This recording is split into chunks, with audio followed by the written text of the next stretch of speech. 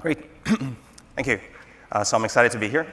I'd like to tell you a little bit about what I see as a transformation in how we write software. So as referring to Software 2.0. Now, actually, to tell the story correctly, I actually have to go back quite a bit of time, about 1 million years back. This is us throwing rocks at each other 1 million years ago, but we're actually a pretty clever species. We discovered how to control fire, and then we developed agriculture, and then we started building machines. We use those machines for computation, and we transitioned the computation from mechanical to electrical. And then here we are, 2018, and we're writing software. And we've built up pretty complex software tools. And the way we've come about all of this progress is that we actually apply a single kind of approach to advancing all of these applications. So first, we identify some kind of a problem, and then we break it down to subproblems, and then we create algorithms for every one of those subproblems, and then we stack them together up into a system, and then those systems can actually get pretty elaborate and pretty complex. And so this really kind of approach by decomposition has worked for us very well, and we've been able to create kind of amazing progress. Now, unfortunately, in the last few years, we've actually come across a few problems that actually make it really difficult to apply this methodology that has been so successful for us historically. So in particular, one problem that I'm quite familiar with is computer vision. And it's actually really difficult to take 1 million numbers that describe that image and turn that into a concept like a cat or not. And so this approach by decomposition and by engineering the solution is actually not working extremely well. So it's not for lack of trying. People have kind of tried to decompose computer vision. So we've come up with a theory of how we're going to break down the problem. If you'd like to recognize a human, maybe you'd like to recognize the parts of a human first. And we're going to go through several stages of processing. And we're going to try to engineer it. Unfortunately, this doesn't work very well because there's so much variation in what this looks like. Instead, in about the 1990s, we started to discover that machine learning is actually a good way to go about some of these problems. So instead, we're trying to think of accumulating a few data sets, but we're still in this mindset of developing engineering tools to adjust a problem. So we're still engineering the features because that's just how we are trained, that's how we make progress. And then we have a bit of machine learning on the top, like training a super vector machine. And then we figured out in 2012 that actually we want to step back and not design those features. We actually just want to lay out a skeleton of the architecture, of the convolutional network architecture, and we want to leave much more to the optimization. In particular, we're optimizing over the weights of that network, and we're training those features. And so we're stepping back, we're designing less, and things work better. Now, we're still designing the architectures, but some of the most state-of-the-art techniques for ImageNet actually step back even more, and we're actually optimizing over the architectures now. So we do even less design. We don't even trust ourselves to lay out the architectures. And this is working well as well. So really, we're seeing this trend in using a specific example of computer vision that the better you want the thing to work, if you have an evaluation criterion, like the loss on your test set or the accuracy on your test set, then the best thing to do actually is to step back, design less, and leave more to the optimization. So really, the way to look at it, I think a good kind of framework to have in mind is that if you'd like to design the code yourself, this is software 1.0, you sit down and you write some Python or C++, then you're going to identify some piece of the program space, you write an algorithm, and the algorithm can't be too complex, so it's somewhere around the origin, because we're finite people. And so that's one solution, and then you can evaluate it, and then you can iterate on your algorithm. When you're approaching this from kind of the software 2.0 perspective, you're instead specifying a subset of programs that you're going to search over. So a convolutional neural network architecture, you're basically identifying a piece of the program space that you are willing to search for the solution in, and then the optimization actually finds a part of that program space that works really well on your data or on your problem. So the optimization really writes the code. We only identify a region where we should search. And so this is kind of, I had a tweet a while ago, and the tweet said, gradient descent can write code better than you. I'm sorry. And people are kind of confused about what that meant. But this is kind of like what I meant, is we don't write the code ourselves. We just lay out the skeleton. We don't trust to write the code. Don't trust ourselves to write that code. And so this is working well, not just in computer vision, but we're seeing this across other disciplines, machine translation, speech recognition, and so on. And it's not even constrained to data sets necessarily. Anytime you have an evaluation criterion that you can evaluate, such as playing even a good game of Go or chess and winning, you can actually apply this methodology. So you can either go on and write C++ and Python and complex repositories of code, which is kind of the stockfish approach, or you can step back and you can say, okay, I don't know how to write a Go plain program, so I'm just going to search the program space, and you can actually discover through optimization by paying in compute the much better algorithms in that space. And this is not even necessarily restricted to neural networks. You can also search over, say, assembly programs, like anything that works. If you have an evaluation criterion that you can repeatedly evaluate, then you're better off not designing. You're better off just stepping away and paying in compute to find programs that work really well. So I'm the director of AI at Tesla, and we're applying this methodology to kind of get self-driving cars to work really well. So we have, at Tesla, the largest deployment of robots in the world. We have about 250,000 robots. And our job is to try to make them autonomous and drive well. Now, when I arrived at Tesla maybe about a year ago, we basically have this software stack. The software stack is actually quite simple in terms of the code. There's a number of sensors that stream into the stack over time, and we're only trying to predict two scalars. We're trying to predict the steering and the acceleration of this vehicle, and we're trying to keep it in lane and so on. And when I arrived, you have this like meld of code. Most of it was a huge C++ repository, but then of course there's a convolutional neural network doing some of the base visual recognition.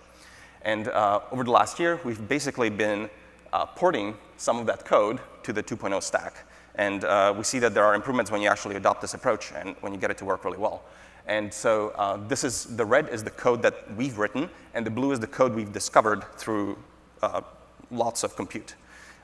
So just to give you a concrete example of this transition and what that looks like, suppose you want to detect if a vehicle is parked or not. This is something we want to know because of the control algorithms. So one approach you might think of, if you, again, are in this mindset of designing solutions, is you might say, OK, well, the neural network is giving me some kind of bounding boxes, and now a car is parked if, OK, so now I'm designing, right? So a car is on the edge of the road, and maybe it hasn't moved for a while, and maybe there's a pattern to the cars. And so this is not the right way to approach it, I think. It's you're designing, and you shouldn't trust yourself to write that code. Instead, a car is parked if a neural network says so, based on a lot of labeled data. That's a much better approach. And we see that it's a much better approach because we've tried, and we've tried pretty hard. And so that's just an example of kind of this transition. And now, in terms of like programming with the 2.0 stack, what does that look like? What are you actually doing? Where's the work? So what you might be familiar with, and this is where I'm familiar with as well, is when you're writing code, you're actually designing algorithms, you're measuring running times, you're engineering these, and you write out pseudocode like this, and you feel very clever when you get something really cool. This is not too much of what it looks like. In the 2.0 stack, the workforce splits in two. There's one large piece of the workforce. All they do is label data. So you have pretty complicated UI interfaces, and these people are putting bounding boxes and lines and so on these images. And in the process, they are literally programming the autopilot because this data will end up being compiled by the optimization into software 2.0 code. And so they label, and we just help them out.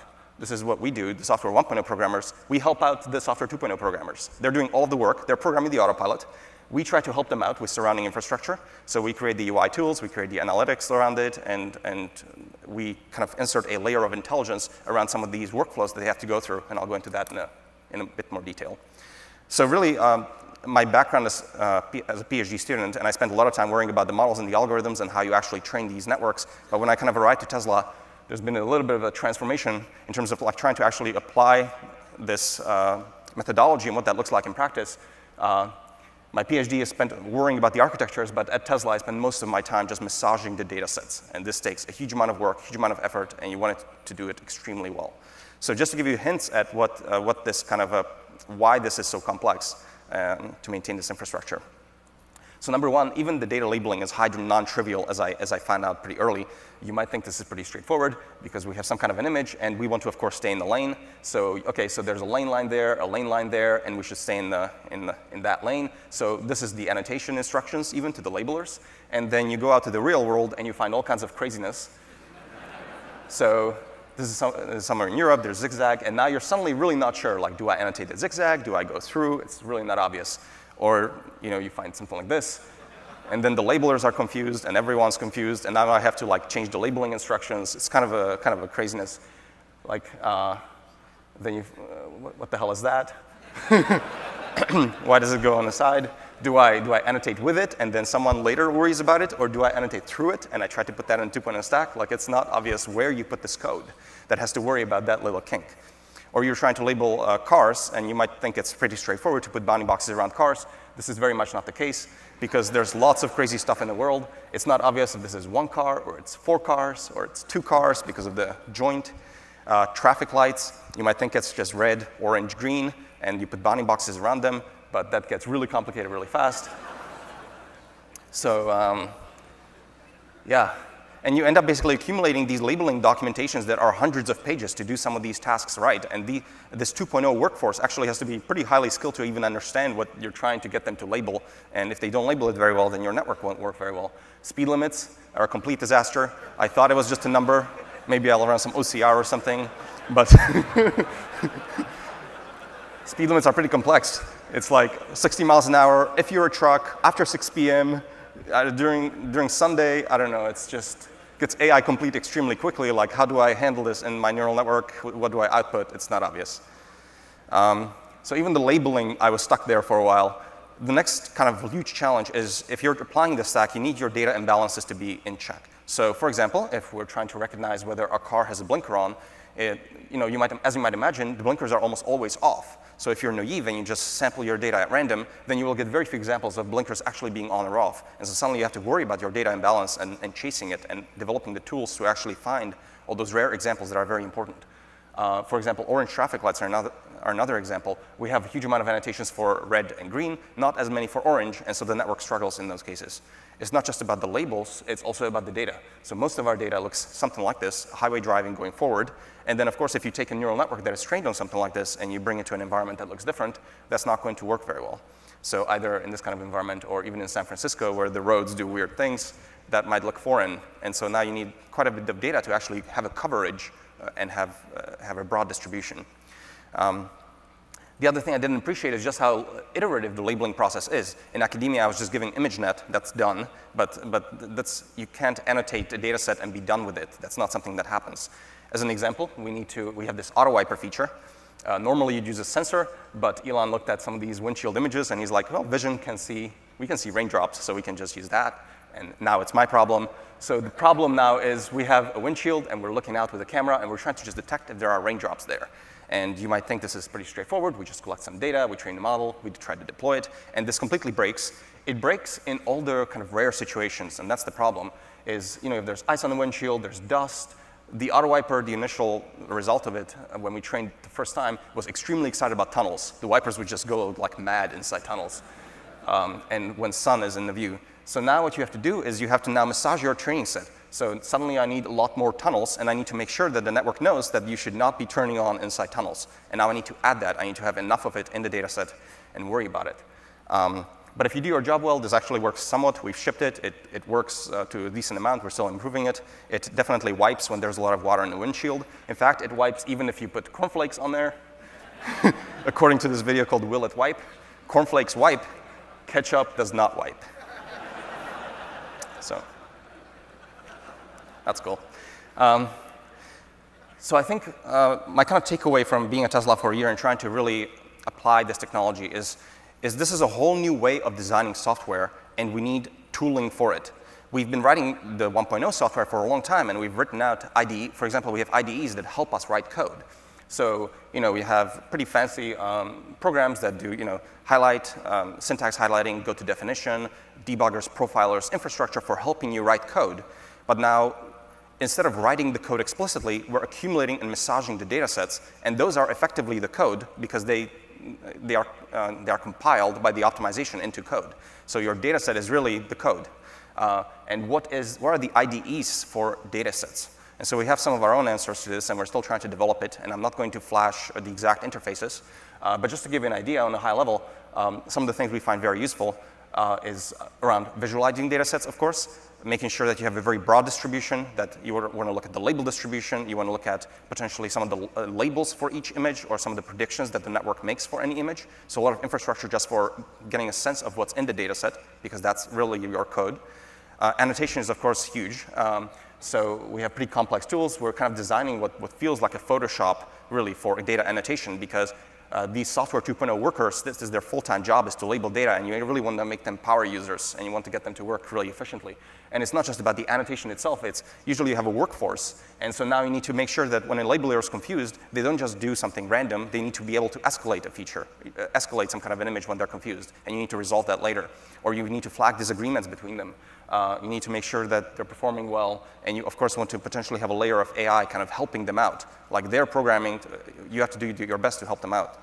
As one example of something we also found pretty useful, just to give you ideas of the workflows, for cleaning the data sets, the layer of AI that can help you with that is that your networks can actually like tell when a label for an image looks suspicious. So for example, if you're annotating lane lines, that one on the very left will have a small loss because the network is like, oh yeah, that's right.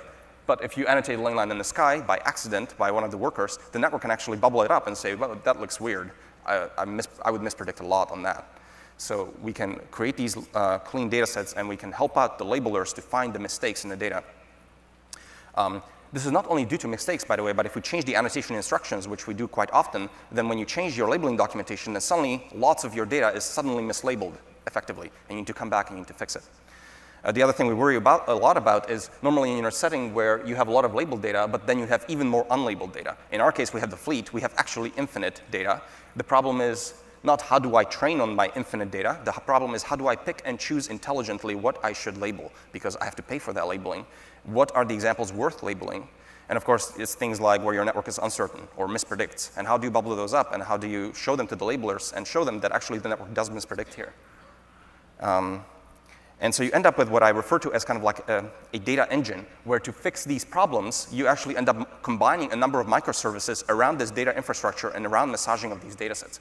So when you notice a problem, like the tunnel gets our auto wiper way too excited, we need to have a way of boosting the amount of tunnels, and we have a lot of infrastructure for bubbling those similar images up. And then we label them, and then we want to train, retrain, and redeploy.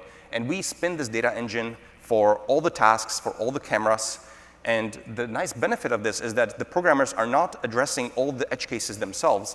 You've made all the problems look the same way, because now you just turn the data crank on all of it, and it's much easier to accumulate these data sets and have all of the infrastructure for all the problems, and then actually writing the explicit code in all the things that fail. And so we made all the problems kind of look the same with this approach, and then we just train the networks and we ship them, and we just massage those data sets. And if we can do our job very well, then we'll be able to get this beautiful robot to drive nicely, and then more people will buy Tesla vehicles, and then the future will be a good place on, on Earth and beyond. And so if you'd like to, if you're really excited about the software 2.0 stack and want to push it to its limit, then please reach out. We need a lot more help building out the entire stack and the whole infrastructure. OK, thank you.